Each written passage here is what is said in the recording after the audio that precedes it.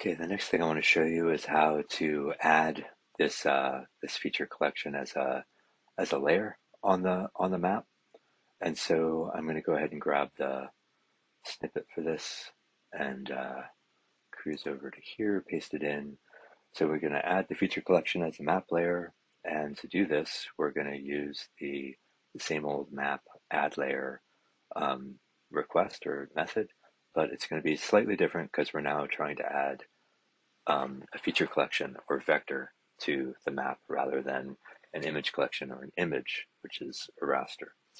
Okay, so I'm going to say let's go ahead and add hello pond, which is the same. I'm just saying please show this data object.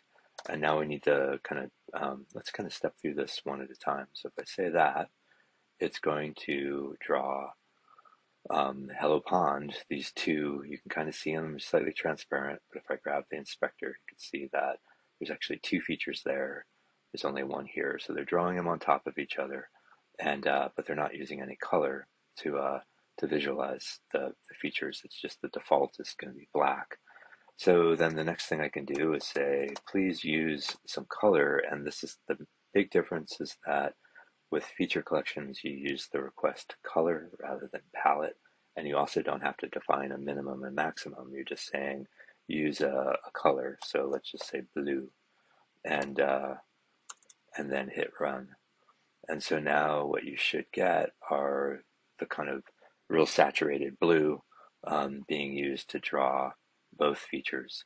It's actually harder than you think to use different colors in vector to distinguish different objects. We'll talk about that later on, but for right now, we're going to just say use blue to distinguish, to, to symbolize every polygon in the feature or every feature in the feature collection. Please use blue to display it. And that's about what you can do there. The next thing is if we went over to layers, you can see it's just got the default layer 1 right now. So if you instead called this hello pond and hit run, it's going to change the name over here. Um, and then the last is you can control on and off or the transparency over here. So if we added a false statement to this, then when it runs, it's not going to display it, but you have to request it to display.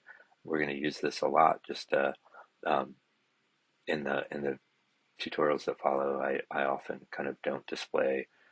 I ask to not show automatically. And then the last is if you wanted to somehow change the transparency of these. So if you went to 0.5, it's going to change the opacity, which is similar to transparency, but it's going to see how this thing is set at this. So it's displaying them slightly transparent. That's completely transparent. That's completely opaque. And 0.5 is um, halfway opacity. And what you'll notice is that even completely opaque feature vectors are always shown slightly transparent.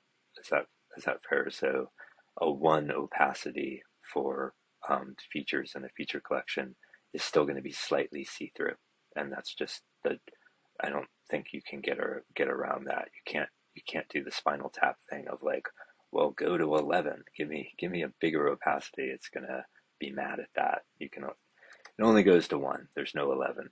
Is that fair? So we're just not even going to bother defining that. Okay, so I'm going to save and keep moving on.